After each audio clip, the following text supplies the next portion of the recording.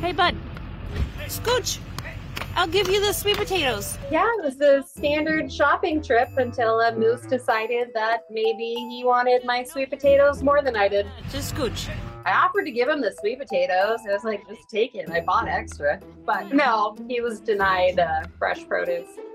And then it was just a standoff while I sat there and waited for him to either steal my food or walk away.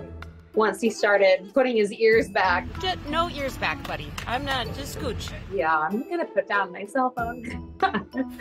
In the name of Jesus, look at the moose at the Costco. He did go elsewhere eventually, but apparently he just kind of stuck around and lingered at the Costco parking lot until 4 or 5 o'clock that day.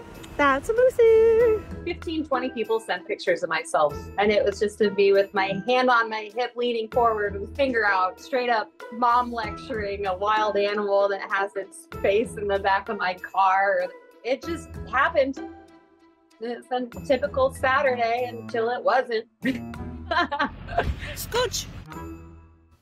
So ice cold composure, and that's probably because of a few things. First of all, her kids weren't with her. Normally they would be when she would go on a shopping trip, but they weren't this time.